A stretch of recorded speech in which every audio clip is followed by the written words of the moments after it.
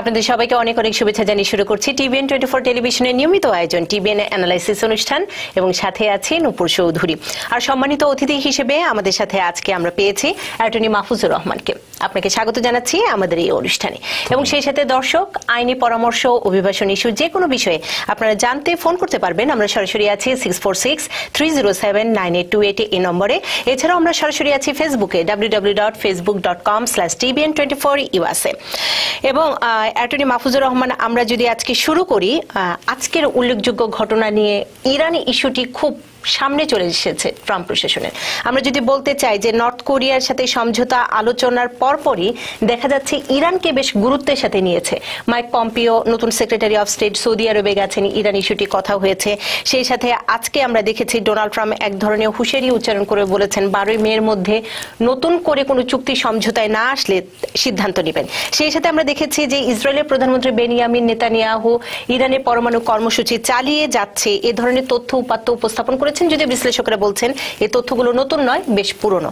সবকিছু মিলিয়ে ট্রাম্প প্রশাসনের পররাষ্ট্র নীতির ক্ষেত্রে আপনার কি মনে হয়, কোন দিকে মোড় নিচ্ছে, কোনগুলো বিষয়ে আরো গুরুত্ব পাবে সামনে?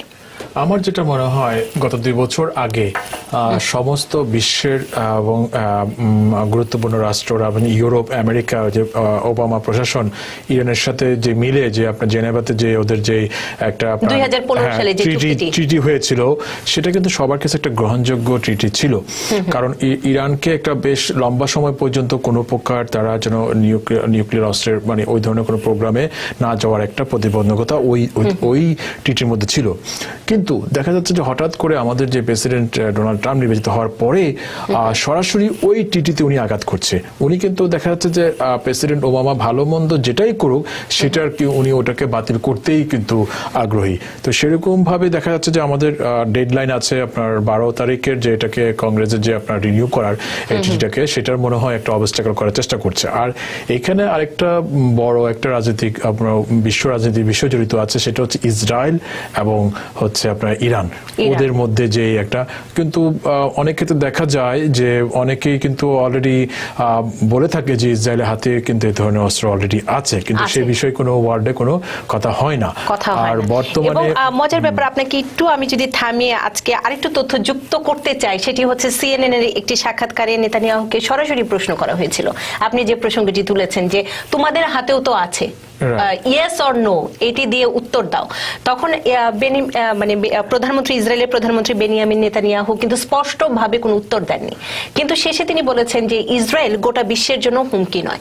তো একই ধরনের অস্ত্র তোমাদেরও আছে, যদি দাবি করা হয় ইরানেরও আছে, তো ইরান হুমকি, সেই বিষয়টি আপনি কিভাবে, যে বিষয়টি বলছিলেন কারণ মধ্যপ্রাচ্যে ইরান এবং ইসরায়েল ওরা কিন্তু মতাদর্শ দিক থেকে এবং ধর্মীয় যে কোনো জিওগ্রাফিক দিক থেকে এবং সব দিক থেকে কিন্তু একে অপরের প্রতিদ্বন্দ্বী মনে করে।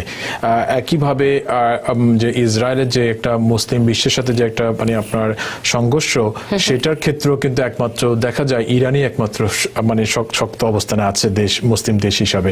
সেই হিসাবে তাদের হাতে যদি নিউক্লিয়ার অস্ত্র যদি চলে আসে, তখন কিন্তু আবার ইসরায়েল রাষ্ট্রের জন্য কিন্তু একটা হুমকির সম্মুখীন হতে পারে। সেজন্যই কিন্তু দেখেন অগ্রিমভাবে কিন্তু আক্রমণ চালিয়ে যাচ্ছে কিন্তু ইসরায়েল। কিন্তু দেখেন সিরিয়াতে কিন্তু আপনার ইরানের অবস্থান উপরে অনবরত আক্রমণ চালিয়ে যাচ্ছে। এখনো পর্যন্ত ডাইরেক্ট ইরানে কোনো হামলা করেনি, করলে হয়তো বা এটার পরিণতি আরো খারাপ হতে পারে। তো সেটাই এখন দেখার বিষয়। আর ইসরায়েলের এই বিষয়টাকে সেভ করার জন্য কিন্তু এখন আমেরিকাও কিন্তু দেখা যাচ্ছে যে মানে যেটা ইসরায়েলের করা দরকার, সেটা আমেরিকা কিন্তু আরো এক স্টেপ বাড়িয়ে কিন্তু সেই জিনিসটাকে সফল করার জন্য কাজ করে যাচ্ছেন। একজন ফোনে যুক্ত হয়েছেন, আমরা প্রশ্নটি নিয়ে নিই। কে আছেন আমাদের সাথে, কে যুক্ত হয়েছেন? হ্যালো, আসসালামু আলাইকুম। ওয়ালাইকুম আসসালাম। আমি হাবিবুর রহমান, ওয়াশিংটন ডিসি থেকে। জি বলুন ভাই। অ্যাটর্নি সাহেবের কাছে আমার একটা কোশ্চেন, যে প্রফেশনাল ওয়েবার নিয়ে যারা বাংলাদেশে যান, তারা কি এমবেসিতে যে কনসুলার যে এমবেসিতে যে একটা ইন্টারভিউ হয়, ওখানে কি ইউএস সিটিজেন ওয়াইফ নিয়ে কি অ্যাটেন্ড করা যাবে, নাকি অনলি ওই অ্যাপ্লিক্যান্ট শুধু যাইতে পারবে? আচ্ছা, এটা। অসংখ্য ধন্যবাদ। প্রশ্ন করার জন্য ধন্যবাদ। হ্যাঁ, অবশ্যই যেতে পারবে। ইউএস সিটিজেন তাদেরকে ওরা যদি অ্যাপ্লিকেশন নাও থাকে, ওদের যে বেনিফিশিয়ারি অ্যাপ্লিকেশনের সাথে ইউএস সিটিজেনদেরকে আপনার প্রবেশ করার জন্য পারমিশন দেওয়া হয়ে থাকে। তো এই ক্ষেত্রে স্পাউসের ভিসার ক্ষেত্রে অবশ্যই ওরা প্রবেশ করতে পারবে, সেক্ষেত্রে কোনো বাধা নেই। এটা প্রভিশনাল ওয়েভার হোক, অন্য যে কোনো ক্যাটাগরি হোক, আপনার ইউএস সিটিজেন যদি রিলেটেড কোনো অ্যাপ্লিকেশন থাকে ওনারা ঢুকতে পারবে। আমি এক্ষেত্রে আরেকটি যদি প্রাসঙ্গিক প্রশ্ন করি, সেটি হচ্ছে শুধু স্পাউস না, যদি আমার ইচ্ছে হয় যে আমি আমার বাবা মার জন্য অ্যাপ্লাই করেছি কিংবা ভাই বোনের, তখন কি যাওয়ার সুযোগ থাকে? তখনও থাকে। এটা আপনার যদি গ্রিন কার্ড থাকে এবং আপনার পাসপোর্ট থাকে তখনও এটা অ্যালাউ করে, কিন্তু পাসপোর্ট থাকলে অ্যালাউ করে, গ্রিন কার্ড অনেক সময় অ্যালাউ করে না। আচ্ছা, পাসপোর্ট থাকলে আমি যে কারোর জন্য আবেদন করলে তার সাথে আমি ইন্টারভিউ পিটিশনার হিসেবে সাথে কোম্পানি করতে পারে। আরেকজন আমাদের সাথে ফোনে আছেন, কে আছেন আমাদের সাথে, কে যুক্ত হয়েছেন? লাইনটি কেটে গেছে। মাহফুজুর রহমান, আমরা কথা বলছিলাম ইরান ইস্যুটি নিয়ে, সেই সাথে মধ্যপ্রাচ্যের যে আমি বলবো শক্তির ভারসাম্য, রাজনীতিকরণ, মেরুকরণ সবকিছুই। সৌদি আরবের অবস্থা অনেকটা ইসরায়েল এবং আমেরিকা, আমরা সবসময় জানি মিত্র, এবং মাইক পম্পিও আমরা দেখেছি যে সেক্রেটারি অফ স্টেট হওয়ার পরেই এই ইরান ইস্যুটি নিয়ে তিনি সফর করেছেন ইসরায়েল, তিনি সফরে গিয়েছেন সৌদি আরব, সেই সাথে জর্ডানে, এবং তিনি স্পষ্টভাবে আমরা যদি ফিলিস্তিন ইসরায়েলের সাম্প্রতিক অবস্থা দেখি, সেখানেও কিন্তু তাদের অবস্থান যে ইসরায়েলের প্রতি পূর্ণ সমর্থন আছে সেটিও কিন্তু স্পষ্ট করেছেন। রাজধানীও সরিয়ে নেওয়া হচ্ছে। তো এক্ষেত্রে আপনার কাছে আমি জানতে চাই যে অনেক প্রেসিডেন্টই শপথ করেছিলেন, নির্বাচনী প্রতিশ্রুতি দিয়েছিলেন, সবকিছুই করেছিলেন যে তাদের রাজধানী সরিয়ে নেওয়া হবে। ডোনাল্ড ট্রাম্প সেটি বাস্তবায়ন করতে যাচ্ছেন, করেছেনও, এবং তিনি যাবেন উদ্বোধনী অনুষ্ঠানে, তিনি বলেছেন। তো এই বিষয়টিকে আপনি কিভাবে দেখছেন যে ইসরায়েলের প্রতি আমেরিকার আমরা জানি খুব ঘনিষ্ঠ মিত্র, এটিকে চোখে আঙ্গুল দিয়ে আরো দেখিয়ে দেওয়ার মতো কাজটি হলো না? সেটা ছিল এটা কিন্তু আজকে 20 বছর ধরে পেন্ডিং ছিল। আমেরিকা কিন্তু অলরেডি এটা কিন্তু ল ছিল যে আপনার 20 বছর আগেই যে আপনার ইউএস এমবাসি আপনার জেরুজালেমে ট্রান্সফার করবে। সেটা কিন্তু বিভিন্ন সময় বিভিন্ন সরকার ওয়েভার দিয়ে এটাকে আপনার পোস্টপোন করে রেখেছিল। আর সেটাই কিন্তু গত বছরে কিন্তু সেটার ওয়েভারের টাইম শেষ হয়ে গেছে। ট্রাম্প প্রশাসন শুধু বলেছে আমরা ল অ্যাপ্লাই করেছি। হ্যাঁ, তো সেই হিসাবে কিন্তু তারা দেখা যাচ্ছে যে মানে যে কোনো আইনের ফাঁক ফোকরে হোক ইসরায়েলকে আপনার সমর্থন করার চেষ্টা করছে, যেটা আলটিমেটলি এটা সত্যি কথা যে আমেরিকা ইসরায়েলের আপনার মিত্র, সেটা তো আমরা বলবোই। অবশ্যই আমাদের দেশের বন্ধু ইসরায়েল, সেটাই আমেরিকার বন্ধু। পাশাপাশি দেখা যাচ্ছে এখন আরো স্পেশাল রিলেশন, যেটা কিনা দেখা যায় প্রেসিডেন্টের সান ইন ল, উনিও যে জুইশ এবং যেটা জুইশ প্রধান রাষ্ট্র, সেটার কারণেই হয়তো আরো কাছাকাছি ক্লোজ, এবং সেই হিসেবে আরো বেশি সমর্থন করার চেষ্টা করছে আমেরিকা, চেষ্টা করছেন। আরেকজন আছেন আমাদের সাথে ফোনে, কে যুক্ত হয়েছেন? আমি রাশিদ বলছিলাম ব্রুকলিন থেকে। জি রাশিদ ভাই বলুন। অ্যাকচুয়ালি আমার কোশ্চেন হচ্ছে যে আমি আমেরিকাতে আসছি প্রায় 4 বছরের মতো। আমি বাংলাদেশ থেকে এলএলবি অনার্স মাস্টার্স করে আসছি, বাট এখন আমি এখানে চাচ্ছিলাম যে লয়ের উপরে কোনো কোর্স করার জন্য। এখন আমি কি কিন্তু কোনো গভর্নমেন্ট জবের জন্য অ্যাপ্লাই করতে পারবো কিনা? আচ্ছা, অসংখ্য ধন্যবাদ। এটি যদি একটু বিস্তারিতভাবে আলোচনা করতেন, যারা আইন বিষয়ে পড়াশোনা করে আসেন তাদের জন্য এখানে কোন কোন সেক্টরে কি কি করতে পারেন তারা? হ্যাঁ, এক হচ্ছে আমাদের নিউ ইয়র্ক স্টেটে যারা দেশের মানে আমেরিকার বাইরে থেকে ল ডিগ্রি আছে এবং তারা এখানে যদি প্র্যাকটিস করতে চায়, তাদেরকে ফরেন অ্যাটর্নি ধরা হয়, ফরেন লয়ার। তাদেরকে সেক্ষেত্রে আপনার সার্টিফিকেশনের জন্য বর্তমানে মনে করেন মাস্টার্স অথবা 20 ক্রেডিটস করতে হয় ইউনিভার্সিটিতে আপনার ল স্কুলে গিয়ে। তো সেক্ষেত্রে সেটা যদি তারা কমপ্লিট করে তাহলে তো বার এক্সাম দেওয়ার এলিজিবিলিটি অর্জন করতে পারবে। তখন যদি বার এক্সাম তারা সাকসেস হয় তাহলে লাইসেন্স অ্যাটর্নি হিসেবে আত্মপ্রকাশ করতে পারে। আর এছাড়াও যারা লিগ্যাল ব্যাকগ্রাউন্ড আছে তারা কিন্তু মাস্টার্স করতে পারে এখানে, যদি কোনো ইউনিভার্সিটি তাদেরকে যদি তাদের প্রিভিয়াস একাডেমিক দিয়ে যদি তাদেরকে অ্যাডমিশন অ্যালাউ করে, তখন যদি তারা মাস্টার্স অফ ল করে সেক্ষেত্রে কিন্তু অনেক অপরচুনিটি আছে লিগ্যাল সাইডে, মানে অনেক সুযোগ আছে। উনি আরেকটি জানতে চেয়েছিলেন কোন কোর্স করে গভর্নমেন্ট এখানে কোনোভাবে সিটি জব কিংবা ফেডারেল জব, সেই ক্ষেত্রে উনি কি করতে পারেন? উনি পারবে। ওনার যেহেতু বলেছে ওনার এলএলবি এলএলএম মাস্টার মানে আমেরিকার বাইরে থেকে আছে, সেই জিনিসটাকে ওনাকে প্রথমে আগে কোনো এখানে অনেকগুলো এজেন্সি আছে রেকগনাইজ, ওই এজেন্সির মাধ্যমে ইকুইভ্যালেন্ট করতে হবে। ওনার ডিগ্রিটা আমেরিকার কোন ডিগ্রির সাথে ইকুইভ্যালেন্ট সেটা করতে হবে। সেটা করার পরে উনি যেটা আপনার আমাদের স্টেট ওয়াইড অনেক এক্সাম হয়, অনেক আপনার জবের সুবিধা আছে, সেগুলোতে অ্যাপ্লাই করলে উনি যদি এক্সামে সাকসেস হয় তাহলে অবশ্যই ওটা নিতে পারে জব। আচ্ছা, আরেকজন আছেন ফোনে, কে আছেন আমাদের সাথে, কে যুক্ত হয়েছেন? কে আছেন আমাদের সাথে? হ্যালো, জি, নামটি বলে নিতে হবে আপা, আমরা শুনতে পাচ্ছি, নামটি বলে নিতে হবে। আমার নাম ফাতেমা, আমি নিউ ইয়র্ক থেকে। ফাতেমা আমার নাম, আমি নিউ ইয়র্ক থেকে কল করছি। ফাতেমা। জি, আমরা শুনতে পাচ্ছি, আপনি প্রশ্নটি করুন। হ্যাঁ, আমি 2011-এ আমার ভাই বোনদের জন্য অ্যাপ্লাই করছিলাম। অ্যাপ্রুভাল 2011-এ আমার ভাই বোনদের জন্য আমি অ্যাপ্লাই করছি, এখনো কোনো অ্যাপ্রুভাল লেটারটা আসে নাই। আর কতদিন লাগতে পারে সে বিষয়ে জানতে চাচ্ছেন? হ্যাঁ হ্যাঁ। আচ্ছা, অসংখ্য ধন্যবাদ। সময় লাগে এরকম না? আচ্ছা, সময় লাগে কিনা এই বিষয়ে যদি আরেকটু বলতেন। হ্যাঁ, ভাই বোনের অ্যাপ্লিকেশন ওরাকে দেখতে হবে কোন সার্ভিস সেন্টারে এটা আছে। যেমন ফর এক্সাম্পল আমি গত সপ্তাহে আমার একটা অ্যাপ্লিকেশন চেক করেছিলাম, যেটা কিনা আপনার ভারমন সার্ভিস সেন্টার, যাদের ভাই বোনের অ্যাপ্লিকেশন পেন্ডিং আছে তাদের অ্যাপ্লিকেশনগুলো 2010-এ যারা অ্যাপ্লাই করেছিল তাদেরগুলো এখন তারা প্রসেস করছে। সো উনি যেহেতু 11-এ, ওটাও প্রায় সমসাময়িক হবে, পাশাপাশি অন্যান্য সার্ভিস সেন্টারও। তো উনি যেহেতু 11-এ অ্যাপ্লাই করেছে, আমার মনে হয় আরো বছর খানিকের মতো সময় লাগবে এটা অ্যাপ্রুভাল হতে।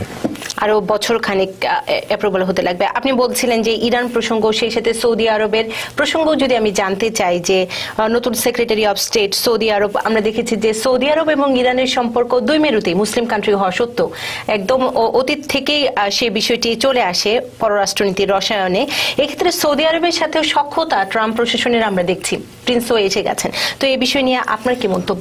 কারণ এটা সখ্যতার একটা কারণ হচ্ছে মধ্যপ্রাচ্যে এখন একটা শিয়া এবং সুন্নি, আর সৌদি আরব চাচ্ছে যে সুন্নি প্রধান যেসব রাষ্ট্র আছে এবং প্রায় সুন্নি ডমিনেন্ট করার জন্য পুরো মধ্যপ্রাচ্যে। পাশাপাশি ইরান কিন্তু তাদের যে শিয়া ডমিনেন্ট সেটা করার জন্য চেষ্টা চালিয়ে যাচ্ছে। যেমন দেখবেন আপনি ওদিকে আপনার ইয়েমেনে কিন্তু আপনার একটা দ্বন্দ্ব চলছে, সৌদি আরব এবং ইরানের মধ্যে কিন্তু যুদ্ধ অলরেডি চালু আছে।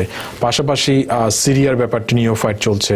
ওদিকে ছোট রাষ্ট্র কাতার নিয়েও কিন্তু আপনি দেখছেন যে কাতারও কিন্তু ইরানের প্রভাবের কারণে কিন্তু সৌদি আরব কিন্তু খুব একটা শক্ত অবস্থা নিয়েছে কাতারের বিরুদ্ধে। সো এইভাবে দেখা যায় যে মধ্যপ্রাচ্যে কিন্তু যদিও মুসলিম কান্ট্রি ওরা সবাই, কিন্তু দেখা যাচ্ছে যে সামান্য একটা সেক্টর কারণে, শিয়া সুন্নির কারণে কিন্তু ওরা একে অপরের সাথে যুদ্ধে লিপ্ত এবং দ্বন্দ্বে লিপ্ত। এই দ্বন্দ্বের জন্য দেখা যাচ্ছে যে বৃহত্তর শক্তিকে হাতে নেওয়ার চেষ্টা করছে। একদিকে যেমন সৌদি আরব মনে করেন ইউএস থেকে হাতে নেওয়ার চেষ্টা করছে, পাশাপাশি ইরান, সিরিয়া তারা কিন্তু রাশিয়াকে নেওয়ার চেষ্টা করছে। তো দেখা যাচ্ছে বৃহত্তর শক্তিগুলো কোনো না কোনো ভাবে তাদের এই দ্বন্দ্বে জড়িয়ে পড়ছে। আমরা আরেকজন আছেন ফোনে, সেই সাথে ফেসবুকে অনেকে প্রশ্ন করেছেন। ফোনে কে আছেন আমাদের সাথে? ফোনে কে আছেন? হ্যালো, জি, আসসালামু আলাইকুম। ওয়ালাইকুম আসসালাম। আমি মিশিগান থেকে মিজানুর রহমান বলছি। তো আমি 2011-তে দেশে এসেছি, আমি গ্রিন কার্ড হোল্ডার। তো আমি হার্টের রোগী, বারবার আমার এনজিওগ্রাম হচ্ছে সেই, এবং আমার দেশে যাওয়াটা, এখানে আমি অবজারভেশনে আছি। তো আমার মেয়ের জন্য অ্যাপ্লাই করা 2011 সনের নভেম্বরে, তো 21 ওভার ছিল। এখন আমার মেয়ে অ্যাপ্লাই করলে কি ভিসা পাবে আমাকে দেখার জন্য, মেডিকেল যদি কোনো এভিডেন্স দেখায়? আচ্ছা, এই ক্ষেত্রে কি পরামর্শ কিংবা তথ্য আপনার কাছে আছে? এটা আসলে যদি উনি ওনার মেয়ে অ্যাপ্লাই করে, এখনো ওনার কেস পেন্ডিং আছে, আর হয়তো বছর খানেকের মতো সময় লাগতে পারে ওটার প্রসেস কমপ্লিট হতে। ইন দি মিন টাইম যদি উনি অ্যাপ্লাই করে, উনি ভিসা পেতেও পারে আবার নাও পেতে পারে। কারণ এমবেসি এই ধরনের সিচুয়েশনে তারা ইন্টেন্টটাকে তারা ডাউট করে।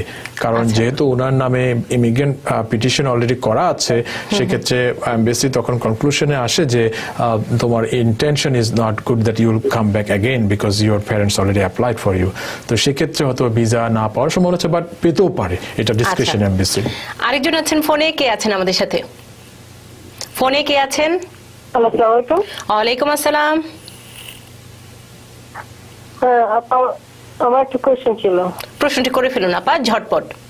ওকে, আমি অনু বলছি জামাইকা থেকে। আপা, আমার কোশ্চেনটা হচ্ছে ভাই বোনের অ্যাপ্লিকেশনের মধ্যে প্রায়োরিটি ডেট আর অ্যাপ্রুভাল ডেটের মধ্যে কোনো ডিফারেন্স আছে কিনা? আচ্ছা, কারণ আমি যে অ্যাপ্লিকেশন করছি আমার ভাই বোনের জন্য 2007-এ, ওইটা প্রায়োরিটি ডেট হচ্ছে জুন 2007। এখন অ্যাপ্রুভাল ডেট কি ডিফারেন্স? আচ্ছা, সুন্দর প্রশ্ন করেছেন। আমি এই বিষয়টি বিস্তারিতভাবে যদি বুঝিয়ে বলেন। প্রায়োরিটি ডেটটা কখন আসে এবং কি ধরনের অ্যাপ্লিকেশন আসে সেটা দেখতে হবে। প্রতিটা অ্যাপ্লিকেশনের প্রায়োরিটি ডেট ধরা হয়। প্রায়োরিটি ধরা হয় যখন আপনি কোনো অ্যাপ্লিকেশন সাবমিট করেন, ওরা যখন অ্যাপ্লিকেশনটি এন্ট্রি করে ওদের সিস্টেমে, তখনই ধরা হয় যে ওই ডেটটা কি ধরা হয় প্রায়োরিটি ডেট। আর অ্যাপ্রুভালটা হয়ে থাকে অ্যাপ্লিকেশন ক্ষেত্র বিশেষে। সেই ক্ষেত্রে কোনোটিতে আপনার 2 বছর, 3 বছর, 5 বছর, যেমন ভাই বোনের অ্যাপ্লিকেশনে 5-6 বছর লাগছে অ্যাপ্রুভাল হতে, সেটা সম্পূর্ণ ভিন্ন ডেট হতে পারে অ্যাপ্রুভাল ডেট। মানে সেটির সাথে সেটির কোনো প্রায়োরিটির সাথে আপনার অ্যাপ্রুভালের সাথে সম্পর্ক নেই, দুটো সম্পূর্ণ ভিন্ন ডেট হয়ে থাকে। আরেকজন আছেন ফোনে, কে আছেন আমাদের সাথে, কে যুক্ত হয়েছেন? হ্যালো, আসসালামু আলাইকুম। ওয়ালাইকুম আসসালাম। আমি মেরান বলতেছিলাম ব্রুকলিন থেকে। জি বলুন ভাই। অ্যাকচুয়ালি আমি একজন গ্রিন কার্ড হোল্ডার। আমি আমার মায়ের জন্য অ্যাপ্লিকেশন করতে যাচ্ছি, বাট আমি করতে পারবো কিনা, বাট করলে কত সময় লাগতে পারে? গ্রিন কার্ড দিয়ে তো বাবা মার জন্য আমরা একদিন বলছিলাম, তারপর আপনার কাছ থেকে উনি উত্তরটি শুনুক।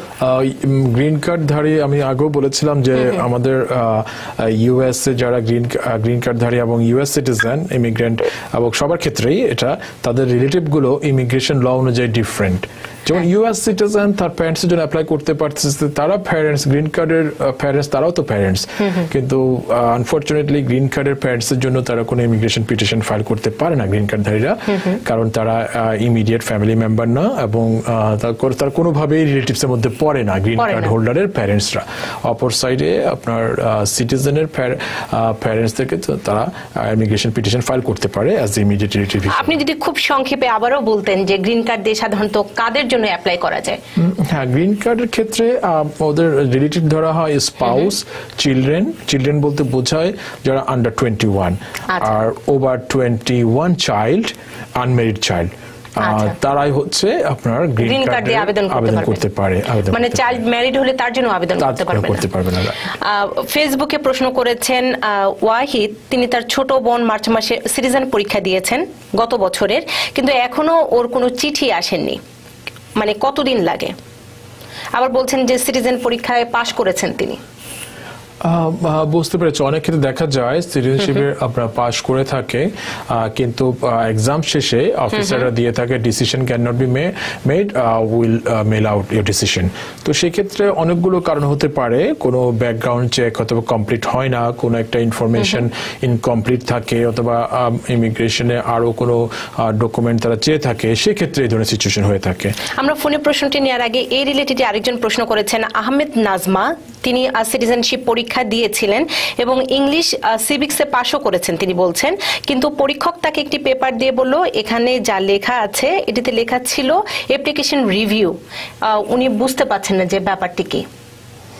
আমার মনে হয় একই রকম, যে রিভিউ করছে, decision can not be made, so application is that means তারা এখন রিভিউ করছে, রিভিউ করে বাকি সম্পূর্ণ সবকিছু তাদের মনে করেন কোনো কিছু পেন্ডিং ইস্যু থাকে সেগুলো শেষ করে অথবা তারা সিদ্ধান্ত জানাবে অথবা ওথ লেটারের জন্য পাঠাবে। মানে সিটিজেনশিপ পরীক্ষার পরও এই ধরনের রিভিউ হতে পারে, সেই ক্ষেত্রে একটু সময় লাগবে। কে আছেন ফোনে, কে আছেন আমাদের সাথে ফোনে? হ্যালো। জি হ্যালো, আসসালামু আলাইকুম, কেমন আছেন? ওয়ালাইকুম আসসালাম, ভালো আছি, আপনি কেমন আছেন? ভালো। আমার নাম কানাই বন্ধু নাথ, আমি ওজনবাগ থেকে বলছি। আচ্ছা, আপনার স্পিকারটি কি অন করা? কারণ কেটে কেটে যাচ্ছে, আপনার কথা শুনতে পাচ্ছি না, এখন বলুন। আমার প্রশ্ন হলো, আমার ভাইয়ের জন্য অ্যাপ্লাই করেছিলাম 2009-তে। জি। এখন ওই কেস নাম্বারও পড়ছে, আমি অ্যাড্রেস চেঞ্জ করছি, অ্যাড্রেস চেঞ্জের অ্যাপ্রুভাল আসছে, এখন কি অবস্থা আছে আমি কিভাবে জানতে পারি? আচ্ছা, কিভাবে জানবেন? সাধারণত এগুলো তো লেন্দি প্রসেস। হ্যাঁ, সেটা উনি নিজ থেকে জানতে পারে একটা ওয়ে, যেটা উনি বলেছে 2009 অ্যাপ্লাই করেছে, দ্যাট মিন্স না অ্যাপ্রুভাল করেছে সাথে মনে হয় বলেছে অ্যাপ্লাই করেছে, দ্যাট মিন্স প্রায়োরিটির সাথে দিকে আছে। আর বর্তমানে যারা 2004-এ অক্টোবরে অ্যাপ্লাই করেছিল তাদেরগুলো ভিসা ইস্যু করছে। তো উনি ইচ্ছা করলে একটা ওয়েবসাইট আছে আপনার www.estate.gov, ওখানে কিন্তু আমরা যে বিভিন্ন সময় যারা প্রশ্ন করে অ্যাকচুয়ালি প্রায়োরিটি ডেটটা ওখানেও ইনফরমেশনটা ওখানে সুন্দরভাবে দেওয়া আছে, উনি যদি বুঝতে পারে সে কোনো বুঝতে পারে যে এভরি মান্থ সেটা আপডেট হয়। আর পাশাপাশি উনি যেহেতু বলেছে যে উনি অ্যাড্রেসটি আপডেট করেছে ন্যাশনাল ভিসা সেন্টারে, সেক্ষেত্রে যখনই অ্যাপ্লিকেশনটি প্রায়োরিটি আসবে তখনই কিন্তু ন্যাশনাল ভিসা সেন্টার নক করবে পিটিশনারকে যে এটা আপনার ফি দেওয়ার সময় হয়েছে, অন্যান্য ডকুমেন্টেশন সাবমিট করার সময় হয়েছে। অ্যাটর্নি মাহফুজুর রহমান, আপনাকে অসংখ্য ধন্যবাদ। তবে আমাদের সময় হয়েছে, ছোট্ট একটি বিরতি নিবার। বিরতির পর এসে দর্শক আপনাদের ফোনে যারা প্রশ্ন করবেন তাদেরটি নিব। সেই সাথে ফেসবুকে অনেকেই প্রশ্ন করেছেন, আমরা চেষ্টা করব প্রত্যেকের উত্তর দিতে। সাথেই থাকুন।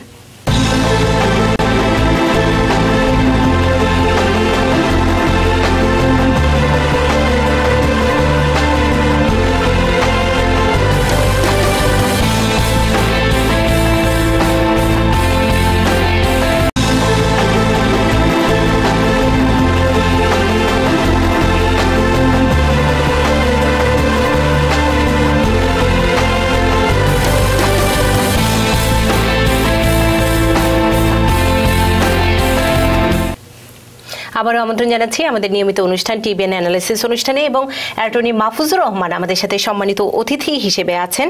ফেসবুকে অনেকে প্রশ্ন করেছেন, ফোনেও আছেন, তবে ফেসবুকের একটি দুটি প্রশ্ন আপনাকে করতে চাই। শাকত জীবন তিনি প্রশ্ন করেছেন, বাবা যদি সিটিজেন হয় তাহলে কি বিবাহিত ছেলে মেয়ের জন্য অ্যাপ্লাই করতে পারবেন কিনা, এবং করলে কত বছর লাগে? করতে পারবে। বাবা ইউএস সিটিজেন, তার ম্যারিড চিলড্রেনের জন্য আবেদন করতে পারবে। সেই ক্ষেত্রে সময় লাগে হচ্ছে 10 থেকে 12 বছর সময় লাগে।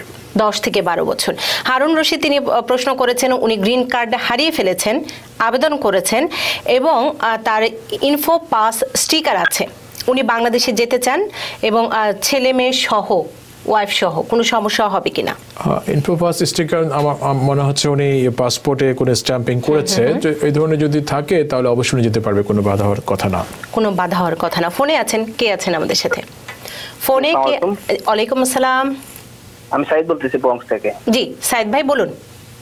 জি, আমার সিটিজেনশিপের ইন্টারভিউ ছিল জানুয়ারি 3-এ, তো আমি ওইটা পাসও করি। তারপর 1 মাস পরে আমার কেস স্ট্যাটাস আপডেট হয় যে আমার কেসটা লাইনে আছে এই অথের জন্য। ইটস বিন নাও 3 মান্থস, আমার এইটা অথ ডেট পাই নাই। আচ্ছা, এটা কতদিন লাগতে পারে? কতদিন লাগতে পারে? সাধারণত ওরা ম্যাক্সিমাম 120 দিন সময় নেয়। তো ওনার ক্ষেত্রে 3 মাস হয়েছে, আমার মনে হয় আরো 1 মাস অপেক্ষা করে দেখতে পারে। এরপরে ইউএস এর সাথে যোগাযোগ করতে পারে, ফোনে অথবা রিকোয়েস্ট করতে পারে আপডেট জানার জন্য। আরেকজন আছেন ফোনে, কে আছেন আমাদের সাথে? আর সেই সাথে আমরা তার ফাঁকে সৈয়দ মিল্টনের প্রশ্নটি নিয়ে নিতে চাই। তিনি বলছেন যে জাজ যদি টার্মিনেট করে ইউএসসিআইএস, তারপরে তিনি আবার বলছেন যে জাজ আবার তাকে jointly motion terminate if DHS agri, মানে উনি কি করতে পারেন এক্ষেত্রে? আপনি কি বুঝতে পেরেছেন প্রশ্নটি? সামথিং এটা ইমিগ্রেশন কোর্টের বিষয়ে বলছে যে termination, that means removal proceedings. এখন জাজ টার্মিনেশন তো করতে পারে যদি সেরকম গ্রাউন্ড থাকে, যেমন ফর এক্সাম্পল অ্যাডজাস্টমেন্টের জন্য যদি কেউ রিমুভাল প্রসিডিং থাকে, অ্যাডজাস্টমেন্টের জন্য ইউএস সিটিজেন ম্যারি করে অ্যাডজাস্টমেন্টের জন্য আবেদন করে থাকে, সেক্ষেত্রে জাজ নিজেও অ্যাডজাস্টমেন্ট করতে পারে, আবার কেসটি টার্মিনেট করে বলতে পারে ইউএসসিআইএস এটা অ্যাডজাস্টমেন্ট করার জন্য। সেটা একটা টার্মিনেশন এক্সাম্পল। পাশাপাশি এমন সিচুয়েশন থাকে যেটা কিনা জাজে এবং তার ফুল as a right say termination করতে পারবে না, তখনই জয়েন্ট মোশন করতে হয় ডিএইচএস কে, তখন জয়েন করাতে হয়। ডিএইচএস তখন বলে যে ঠিক আছে আমরা এটা এগ্রি, আমরা এটা অপোজ করব না, তুমি এটা টার্মিনেট করে দেখুন। তো ওনার এই ক্ষেত্রে কি করণীয় উনি জানতে চেয়েছেন? এখন ওনার তো ডিটেইলস আমি যে এক্সাম্পল দিলাম, ওনার ডিটেইলস তো আমরা জানি না ওনার কি ধরনের সিচুয়েশন আছে। তারা জাজ এবং ডিএইচএস মিলে সিদ্ধান্ত নেবেন, এটা জয়েন্ট মোশন বলে। যেমন ওনার যদি প্রিভিয়াসলি যদি আপনার ডিপোর্টেশন থাকে কথা এবং উনি এখন নতুন সিচুয়েশন আসছে যে উনি একজন ইউএস সিটিজেন ম্যারি করেছে, তাহলে দেখা যাচ্ছে ওনার একটা রিমুভাল অলরেডি অর্ডার আছে এবং উনি দেশ থেকে যায়নি, উনি থেকেছে দেশে আরো মনে করেন 4-5 বছর দেশে থেকে হ্যাঁ ওভারস্টে করে উনি ইউএস সিটিজেন ম্যারি করেছে। এখন কিন্তু অ্যাজ এ রাইট উনি কিন্তু টার্মিনেশন জন্য রিকোয়েস্ট করতে পারে না, কারণ ওনার যে ডিপোর্টেশন ছিল ওনাকে আগে সেই ডিপোর্টেশন অর্ডার পালন করতে হবে। তো সেক্ষেত্রে দেখা যায় আমরা এই ধরনের সিচুয়েশনে দেখা যায় যে তখন হার্ডশিপ দেখাতে হয় যে ইউএস সিটিজেন ম্যারি করেছে, চিলড্রেন আছে, ও যদি চলে যায় এখন তাহলে হার্ডশিপ ফেস করবে। সেক্ষেত্রে আমরা জয়েন্ট মোশন যে ডিএইচএস কে জয়েন্ট করিয়ে বলতে হয় যে তার যে এখানে যে লটা যে অমান্যর বিষয়, পাশাপাশি যে ওভারস্টে সবকিছু যেন এটা ইয়ে করা হয়, মাপ করা হয় এবং এটা নিজের কোনো অপোজ না করে, তখন জয়েন্ট মোশন করলে তখন যার যদি দেখে যে ডিএইচএস এটা কোনো অপোজ করছে না, একসাথে তারা এগ্রি করতে হয় ডিএইচএস, তখন এটা ওই কেসটা তখন অথবা আদালতে উঠে এবং সেই রিলিফ ক্লেম করতে পারে। অসংখ্য ধন্যবাদ, খুব সুন্দর করে বিস্তারিতভাবে বুঝিয়ে দিয়েছেন। সৈয়দ মিল্টন আপনার উত্তরটি পেয়েছেন। কে আছেন আমাদের সাথে ফোনে, কে যুক্ত হয়েছেন? আসসালামু আলাইকুম, আমি ফাহিম বলছি জামাইকা থেকে। আমার একটা প্রশ্ন ছিল অ্যাটর্নি সাহেবের কাছে। প্রশ্নটা হচ্ছে আমি 2017 সেপ্টেম্বর 22 আমি আমার ওয়ার্ক পারমিট রিনিউ করার জন্য অ্যাপ্লাই করেছিলাম। আমি অ্যাসাইলাম করছি, so but almost 6 month over হয়ে গেছে, আমার ওয়ার্ক পারমিটটা এখনো আসেনি। সো এই ক্ষেত্রে আসলে আমার এই মুহূর্তে কি করণীয়? জি, অবশ্যই উচিত হবে যে ইউএসএ সাথে যোগাযোগ করা। সিমিলার একটা সিচুয়েশনে দেখা গেছে আমার একজন ক্লায়েন্টের সিমিলার সিচুয়েশন, 6 মাস হয়ে গেছে, ওই ক্লায়েন্টও আমাদের সাথে যোগাযোগ করেনি, আমরা করেছি, দেখা যাচ্ছে আর রিনিউর ক্ষেত্রে প্রচুর সময় নিচ্ছে এখন। কারণ এখানে একটা ওই ব্যাপার আছে যে যদিও যারা এই ধরনের অ্যাসাইলাম অ্যাপ্লিকেশনে আছে এবং ওয়ার্ক পারমিট নিয়ে আছে, যাদের আপনার এক্সপায়ারেশনের কিন্তু 6 মাসের মধ্যে কিন্তু রিনিউ আবেদন করা যায়। আর পাশাপাশি ইউএসএ কিন্তু এখন নতুন যেটা রুল করেছে গত বছর থেকে, যে যখনই আপনি রিনিউ অ্যাপ্লিকেশন করবেন তখনই ওনার যে এক্সপায়ারেশন ডেট আছে সেখান থেকে 6 মাস কিন্তু অটোমেটিক এক্সটেনশন পায়, ও কাজ করার অধিকার পায়। কিন্তু সেই ক্ষেত্রে দেখা যায় যে এক্সপায়ারেশন হয়ে যাওয়ার পরে ড্রাইভ করতে অথবা ডিএমবিতে সাথে কিছু সমস্যা হয়ে থাকে। তো বেস্ট অপশন হচ্ছে এক্সপায়ারেশনের 6 মাসের মধ্যেই কিন্তু অ্যাপ্লাই করে দেওয়া। আর এই ওনার যে এখনো আসেনি, আমার মনে হয় উনি রিকোয়েস্ট করতে পারে, যেমন আমি বললাম না গত মাসে আমার ক্লায়েন্টের ক্ষেত্রে রিকোয়েস্ট করেছি যে উইদিন 2 উইকসের মধ্যে কার্ড পাঠিয়ে দিয়েছে, অথবা ভুলে গেছে অথবা হয়েছে, ওরা এটাকে কেয়ার করতে পারেনি আগে। তো আমার মনে হয় উনি ফোন করতে পারে অথবা রিকোয়েস্ট করতে পারে। আমার একটা প্রশ্ন ছিল আর কি। হ্যালো, জি আপনি প্রশ্নটি করুন। আমি অলরেডি একটা রিকোয়েস্ট সেন্ড করেছি, বাট তারা রিকোয়েস্টের তারা অ্যানসারটা দিয়েছে যে it will take few more longer days because of its processing. So এই রিকোয়েস্টের অ্যানসার যখন পেলাম সেটাও অলমোস্ট 3 উইকস চলে গেছে। সো এখন পর্যন্ত আমি আর কোনো রেজাল্ট পাইনি আর কি। মানে এই রিকোয়েস্ট যে সেন্ড করেছি এটা অলমোস্ট 3 সপ্তাহ চলে গেছে। অসংখ্য ধন্যবাদ। অনেক ক্ষেত্রে দেখা যায় আবার অনেক কেসের ভিতরে কিছু কমপ্লিকেসি থাকে, ওরা এটা রিজলভ করতে পারে না, মানে ইলিজিবিলিটির বিষয় অথবা ওনার যে পেন্ডিং কেস আছে সবকিছু মিলিয়ে দেখা যায় তারা কাজগুলো কমপ্লিট করতে পারে না। সেটাই হয়তো বা হয়েছে ওনার ক্ষেত্রে, যে আরো সময় দরকার অফিসারের যেটা অ্যাডজুডিকেট করতে কেসটি। তো হয়তো কিছু সময় উনি আরো মাসখানেক অপেক্ষা করে, হয়তো প্রয়োজনে আবার ওদের সাথে যোগাযোগ করতে হবে। আরেকজন আছেন ফোনে, কে আছেন আমাদের সাথে, কে যুক্ত হয়েছেন ফোনে, কে আছেন আমাদের সাথে? ওয়ালাইকুম আসসালাম। আপনার স্পিকারটি যদি অন থাকে আপা বন্ধ করে নিতে হবে। আপনার কথা কেটে কেটে যাচ্ছে, আপনার ফোনের স্পিকারটি কি অন করা? জি না, স্পিকার অফ। আচ্ছা এখন বলুন। আমি ব্রঞ্জ থেকে লিপি বলছি। জি লিপি আপা বলুন। আমি 2016 আমেরিকাতে আসছি, আমার হাজবেন্ড আসছে, তো আসার কয়েক মাস পর ওর সাথে আমার ডিভোর্স হয়ে যায়। তো আমি গ্রিন কার্ডের ফিড দেওয়া হয়নি, এখন কি আমি আর কোনো সুযোগ আছে আমি গ্রিন কার্ডের জন্য অ্যাপ্লাই করতে পারবো?